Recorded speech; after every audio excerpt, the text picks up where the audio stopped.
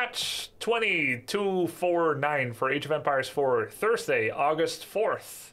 The patch is live now, and it's going to be coming with remappable hotkey fixes, map balance changes, other balance features, and quality of life bug fixes.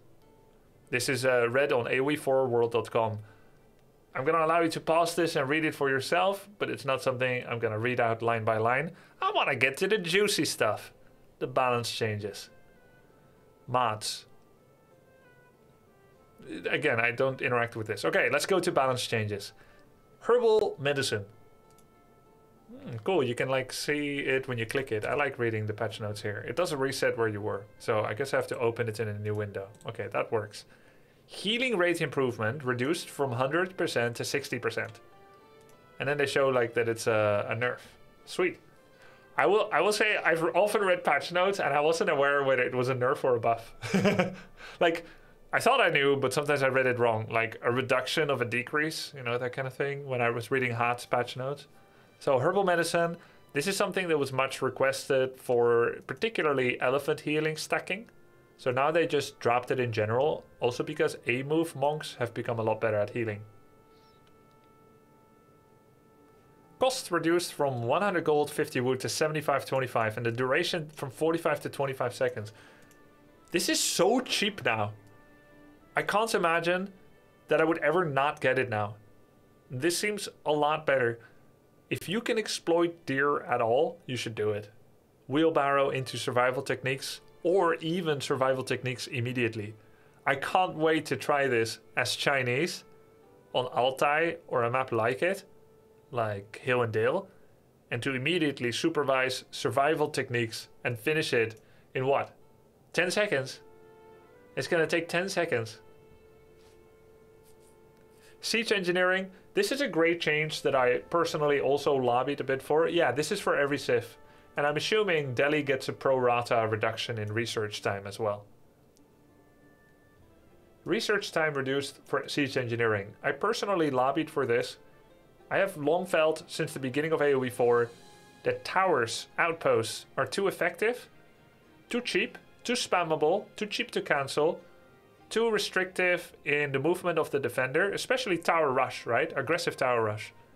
And that siege engineering takes too long, is too expensive, and that rams are too slow at taking down outposts.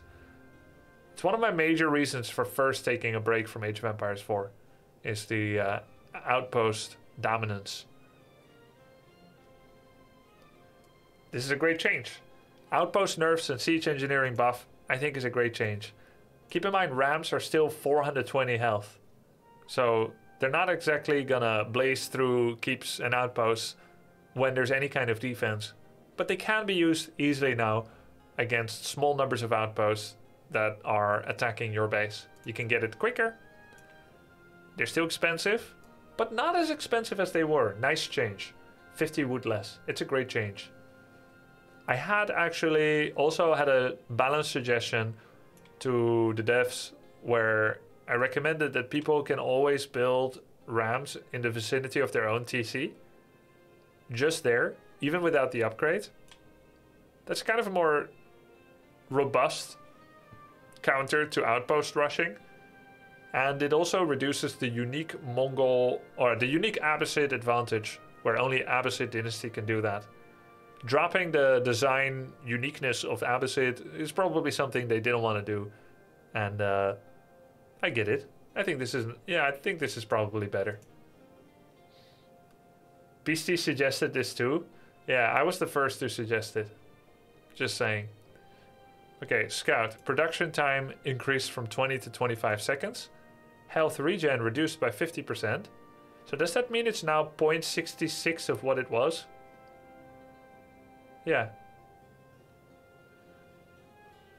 From 1 to 0.66, whatever it was. Scouts can now see through stealth forest more reliably. Apparently stealth forests and scouts have like a certain height. So they couldn't see over hilled forests or something. Is battering ram rushing a thing? For a long time it was. There have been many ram versus TC interactive changes, by the way.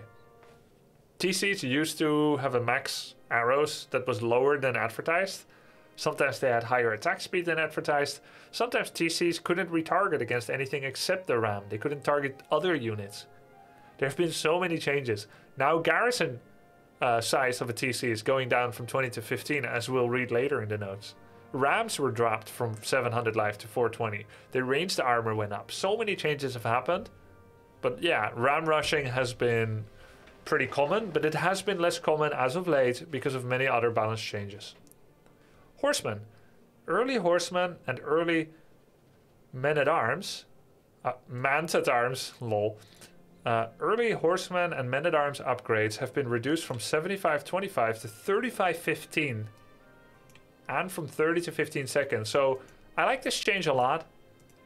The unique Civ advantage of making Vanguard men-at-arms for English or early horsemen for Mongols often feels like a punishment because it's just another extra upgrade to get when you want to make them in the mid-game, when you're not making them in Tier 1.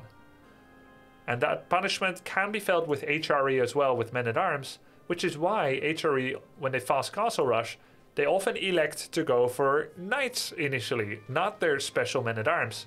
Because knights don't need any upgrades out of the gate at castle, whereas Holy Roman Empire men-at-arms may need 4 upgrades.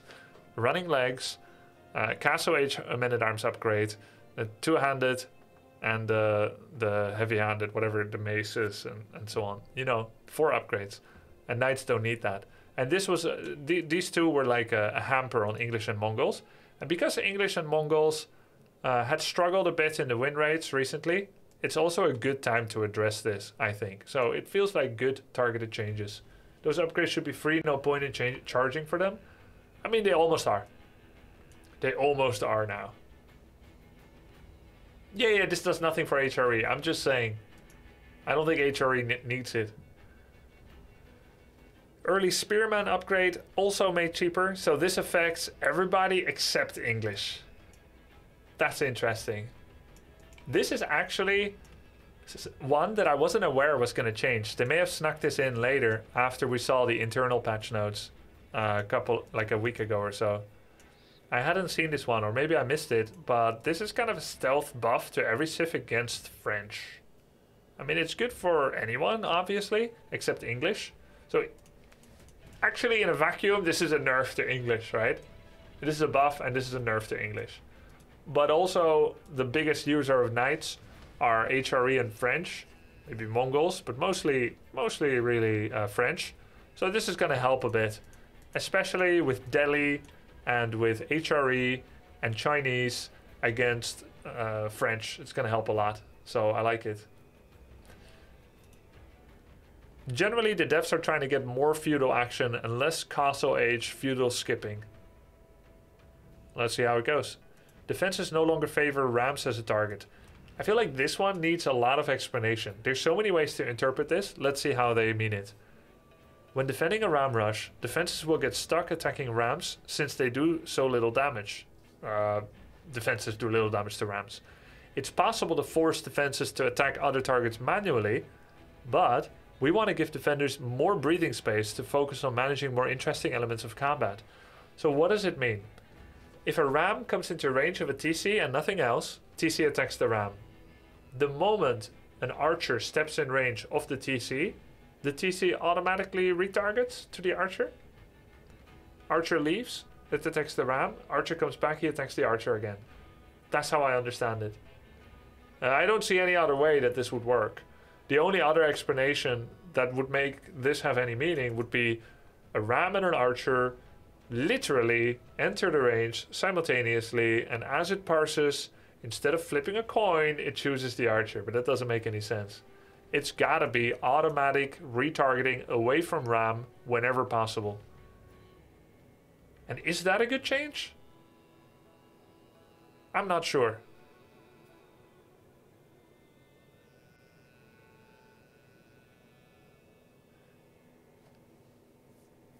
There are some precedents. In Warcraft 3, there is a pretty clear targeting priority as well for units. For example, Demolisher will typically attack units, like generally in Warcraft 3, units attack other units that threaten them. And when the units don't threaten them, their attack priority drops. Their threat ratio and their attack priority drops. So for instance, a Serpent Ward, which is magic immune summonable from Shadowhunter, never attacks a Druid of the Talon if he can at all help it, because a Druid of the Talon has a magic attack and therefore cannot attack the magic immune Serpent Ward. And therefore the Serpent doesn't see the Talon as a threat and he will attack other things, even though the Serpent Ward does insane damage to a Talon and is a hard counter. So if you were to follow the same logic that is enshrined here, then you would say in Warcraft 3, in order to allow a player to focus on more interesting elements of combat, Serpent Wards will automatically target the highest priority unit, which is Druids of the Talon. And that's really OP there. So should it be the case here? I know it's probably different, because there's a lot more macro in AoE4 and a lot less micro than in Warcraft 3. So perhaps focusing on more macro and trying to, summon units is more interesting than constantly having your TC retarget. But there was another way. You could have allowed shift queuing as a TC, where you click on an archer and then you hold shift and then you click on all the other archers.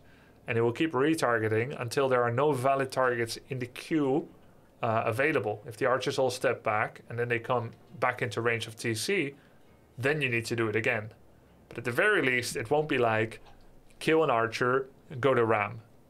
Kill an archer, go to ram, because you've done all the shift commands. That would be the micro way. So if you had 30 archers, you would shift 30 times. You could do that, or you could just settle for 5 or 10 and then revisit it mentally later. I mean, it's an RTS, there's a lot of micro. This makes the game easier in some way, but anytime you make it easier for one player, you also make it harder for the other. So it's now harder to send archers and spears with a ram to raid someone's base, directly countering the goal that the devs have to stimulate feudal aggression and feudal fights and extended feudal phases. Not every change has to push towards feudal extension, and maybe this is a good change by itself. And they do nerf TC. So we'll see. Town Center. Default weapon attack interval increased from 112 to 188. Well, that's like what, 50% drop almost, or more. Wait, how much is that? That's more than 50% attack speed drop. Garrison and arrow attack, although you never know with AoE4 and their tooltips.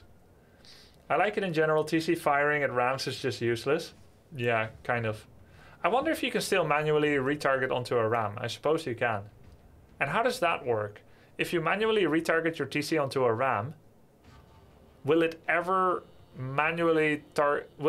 automatically target archers again? Or can you even not force to attack the ram because it is constantly having a tick rate of retargeting to archers? Do you know what I mean?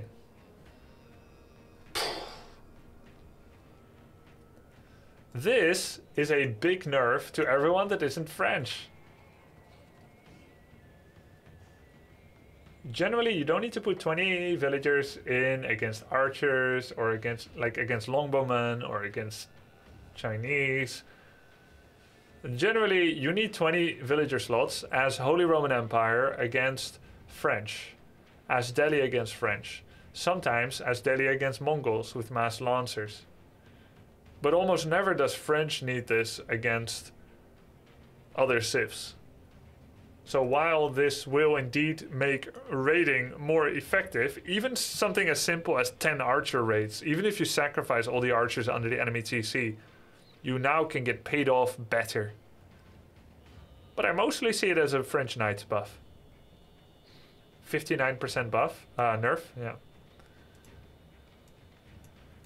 Outpost health. I really applaud this change. I don't know how this is going to work out yet, the town center, but I really applaud the outpost nerf of health. They are incredibly tanky. This will nerf all forms of outpost usage, including defensive, aggressive, as well as polka dots outposts. You guys know polka dots outposts? When you pepper the map everywhere with outposts to get vision and to control all space. Including the Delhi style including the Delhi style 1 outpost per sacred site that I like to do. That's going to be a bit weaker. And does it mean when you get the upgrade it's going to be 1750 or 1500? I guess 1750, since they didn't talk about the fortification upgrade. Is this also a roost buff? Yes, it is, right? Because they didn't mention wooden fortress. Yeah, now knights can just burn down tower. I agree with that. And perhaps towers should not be able to fend off entire armies. So I think it's a good thing. If you want to protect the tower against like 10 knights, you should also have 6 spearmen there. Build time increased. I think this is a fantastic improvement as well. This is great. This is also technically a small buff to Chinese, since every build time increase affects them half less. 15 seconds for them is just 7.5. If it was up to the Chinese, all build times for everything in the game would be doubled. Garrison attack interval increased as well. Wow. Oh, the garrison attack interval. Okay. Not the emplacements, but just the units inside. So it becomes a lot weaker.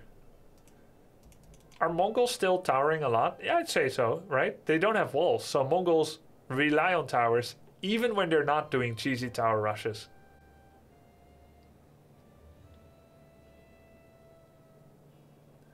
Yeah, I think I like the change. Tower Elephant. Health reduced from 860 to 600. Ranged armor from 4 to 7. I'm not sure how much I like this one. So let's talk about Tower Elephant's ranged armor first before talking about the health. Archers deal 5, 7 and 8 damage without upgrades. With upgrades they deal 6, 9 and 11 damage. With incendiary 13. Okay, elephants, they benefit from upgrades as well. So generally archers do not hurt tower elephants. The matchup almost doesn't matter. Same problem with crossbows. They do a bit more than archers, but they still really weak against tower elephants. And since the range is the same as tower elephants, generally they lose. Hand cannons, they do like 40 damage. 40 damage, whether there's 3 armor more or less, doesn't really matter. In fact, I feel like hand cannons damage point is quite high and hard to balance because they neither benefit at all from upgrades in attack, nor do they get stopped at all by armor upgrades. Like, they're kind of a weird unit where the blacksmith upgrades don't really don't really come into effect anymore. That's how I feel like hand cannon upgrades of attack and enemy ranged armor don't really matter. They just slap, period. And so I don't see what this actually does at all, except as a compensation for this. But here's the funny thing. If you know about World of Warcraft and RPGs and Warcraft 3, and you know about the and MOBAs, you know about the relationship of armor to healing, then you'll know that the higher armor something has, the more beneficial of a cycle it has with healing. Healing and armor has a synergistic relationship. And it is better to have really high armor and a small health pool and then get healed all the time than to have really high health, no armor, and get healed all the time. Because all those healing points are worth extra. If an armor drops something, drops the damage by 50%, then the healing is essentially worth twice as much on that unit. So if the goal was, and I know it was, to drop the effectiveness of scholar spam healing with elephants, then this would actually make elephants even better because they have higher armor. But because I don't think, and it actually makes them so much better to archers and crossbows, and they already were. So now it just makes them a harder counter, I suppose, to ranged because of the extra healing benefits and because of the armor. It still makes them useless against hand cannons. It keeps them useless. And they get worse to spearmen, knights, and horsemen, and men-at-arms. So let's talk about the health. Elephants have received nerf after nerf in their health because of the elephant timing attacks and the spam elephants with spam scholars. The main reason is, and always was, two things. The amount of healing rate and the fact that you could stack healing. In Warcraft 3, Rifleman Priest strategy for human, a priest can only heal one Rifleman one at a time. In AoE4 it's always been stackable. And many players have felt that stacking should not be allowed, because that leads to problematic relationships that cannot be accounted for. 10 scholars healing one elephant can make it invincible. And you cannot target down the scholars because they can also spam heal each other. And that led to some unbreakable compositions sometimes. The health maximum of the elephant was never the problem when the rate of healing is higher than the rate of damage taken. So I feel like this is addressing the problem in the wrong way. I don't know that many people said that tower elephants by themselves are too good into either archers or spears or knights or horsemen. It was always the synergy with the healers. The healing has already been addressed. The healing rate has gone down. So I don't see the need to further reduce the health of the elephant. This is a 1000 resources unit we're talking about that will now get countered even easier by spearmen and horsemen, which they already were. Now elephants can run away from spears to kite against them, but if you are able to kite away from spears and kill them, the amount of health you have doesn't matter. So in situations where tower elephants run away from spears to kite them and kill them, their health will not matter, and therefore the nerf to health is ineffective. Against horsemen, they're a lot weaker now. So this change seems specifically to affect horsemen, faster brand of men-at-arms, and knights, and not spears. So did anyone need that? Did anyone need elephants to be worse against horsemen, knights, and men-at-arms? If so, you've been given it. But I believe they've been over-nerfed now. Now that the healing is lower, and with all the other nerfs, now you suddenly start to feel all the nerfs at once, because the real thing that was empowering them was the healing. So, yeah, I don't agree with this. I think this could be reverted, and wait and see first what happens. This might be just too weak of a unit. Town Center. Production speed bonus in feudal for French has been decreased from 15 to 10 and from 20 to 15 in castle. Dark Age and Imperial remain the same. So what that means, I believe, is 1 second off in castle and 1 second off in feudal. And that's a pretty nice nerf. French are mostly running away with a 10-20 minute range game, and now this will help address their runaway economy. So they're very eager not to nerf the French knights because of the racial identity. I think a lot of people would say, hey, knights are the problem. And I respect devs' right to stubbornly adhere to other solutions because, as we know, French have multiple advantages: faster villager, cheaper research, cheaper resource buildings, and the knights. Those 4 advantages in feudal, not talking about arbitrary yet, those 4 advantages, any one of those 4 could be addressed to address the fact that French, for the last 9 months, the entire lifespan of the game, has been the best performing civilization across almost all echelons of the ladder. It is time to address it, not to tank the Civ. Keep in mind that people that play AoE4 right now are used to the status quo of French being the strongest in win percentage. So you never want to bring them to rank 8. Although that may seem fair and karmic, and let another one shine, right now there is, and I might be the only one that feels this way, this may be a hot take, but if you take an existing fan base for a game, people that have gotten used to strong French Civ, and you say, now it's time for another king to rule, then those existing fan bases say, you're the king? Well, I didn't vote for you. And then they're gonna go somewhere else. And they're gonna leave the player base. And people that wanted HRE to be the best, to be the king, they already aren't playing the game anymore because HRE has always been bottom 4. So even if you buff them, that's not going to necessarily bring a lot of players back. It could though. It could though.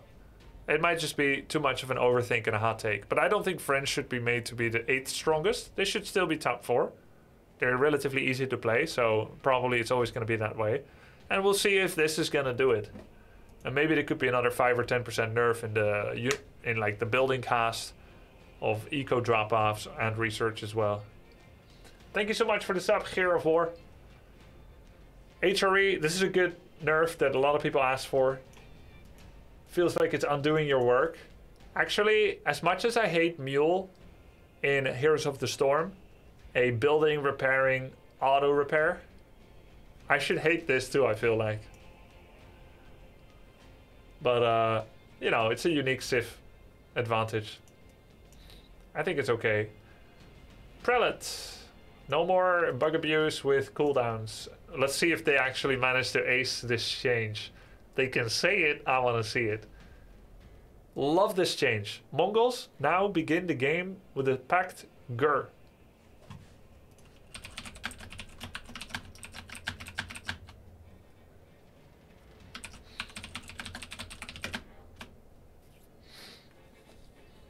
Mongols are going to have a packed Gur. I think that's great.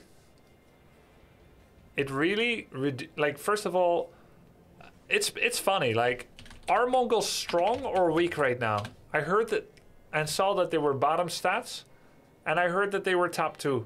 What is actually the truth? Let's take a look at it.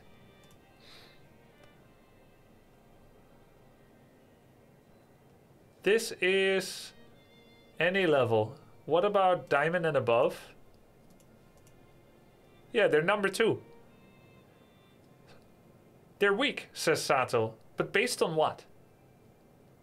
They're still number 2. This is ladder stats. There's nothing more reliable, right? At pro level, they're poor. You say that, right? And we've heard that a lot. But when I casted the EGC games, Red Bull to Wallerlaw, Mongols had like over 60% win rate. Guess who didn't?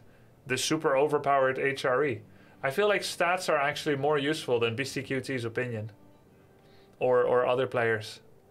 And more useful for most of the player base and even for pro play, because not everything always lives up to the expectations and judgments of even our best players, which he is. He is. But I look at the tourney stats and the ladder stats with a more objective eye, and kind of a stats junkie, because, I don't know, it just seems to trump our bias every time. Turns out Mongols aren't that weak. Nonetheless, besides the power level of Mongols, keep in mind they're going to take a bunch of nerfs, like outpost nerfs. And even, I think Mongols is very vulnerable to villager harass now. Much more than before. Because TC's only garrison 15 villagers. That's going to make their pasture farming under TC a lot more vulnerable. I think harassing Mongols can seem much more attractive now. But yeah, let's be real. HRE, OP, Outcry was premature, and Mongols being weak was premature too. Stats do not support this. I do like this regardless. Outside of the power level of Mongols, I think this is a great change. Simply because Mongols has such a large variance of starting RNG. You put the TC only next to wood, only next to... Well, you always should choose the wood, right? Only next to wood. Wood and berries. Wood, berries, and gold. Wood, berries, gold, and stone. Like, there's so many variants. And the Gur is going to help a lot with that. It is a huge buff, though. A fantastic huge buff. We'll see how it goes. We'll see how the stats are. But I think this is a good design change. Not talking about power level, but design change. Altai. Gold generation locations on Altai have been given a pass after seeing... Okay, I'm gonna let you pause this and read it yourself. I usually don't go through these with a fine-toothed comb. Horse archer incendiary arrows no longer lose attack speed. Lose when they are upgraded. Fix the crash that could occur when clicking on a match summary bug where you could repair structures even when you don't have the resources. No more T-pose. UI UX changes. French 3rd and 4th age-up markers are now shown in post-match UI. Nice.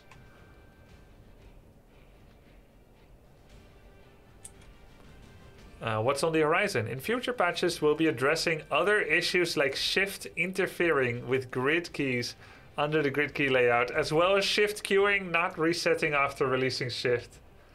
We did it! We did it!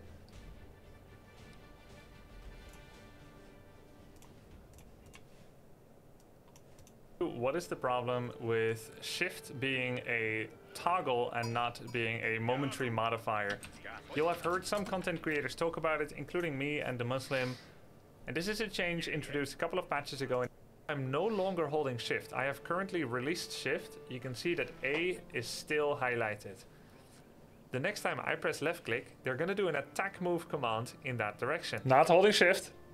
Instead of selecting something. So if I were to select this scout with a left click, that would not work. Instead, you saw the red cursor. It doesn't. So I made that video and it was seen, and I'm not the only one that made the video, but I did try to make it the clearest.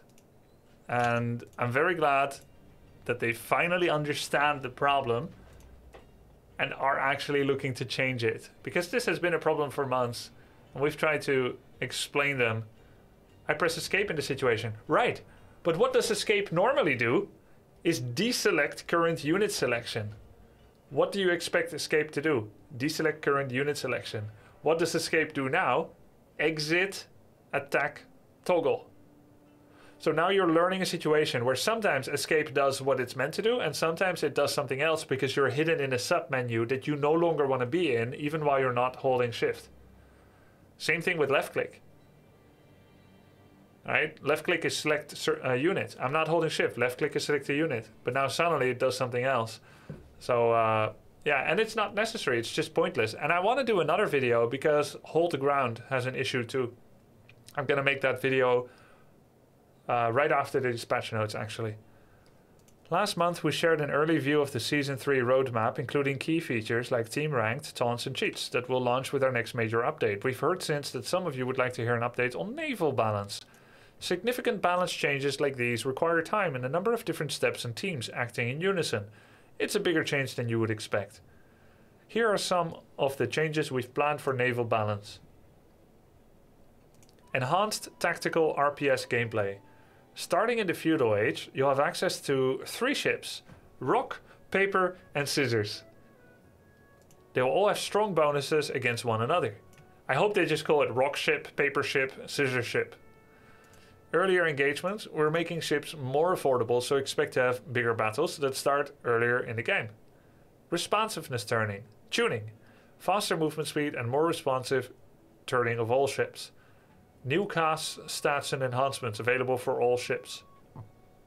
Adding more wood and ensuring fairer distribution of fish. These sound great. These sound great. And I wonder if the RPS, if all of them can kill docks. One big problem right now is that galleys cannot kill docks, but hulks can kill docks. Even if one counted the other, there's still the situation that the hulk user comes in, kills your dock in 10 seconds. The galley user can never guarantee supremacy. Meh, I wish naval was discouraged more. I think we're always going to have naval haters.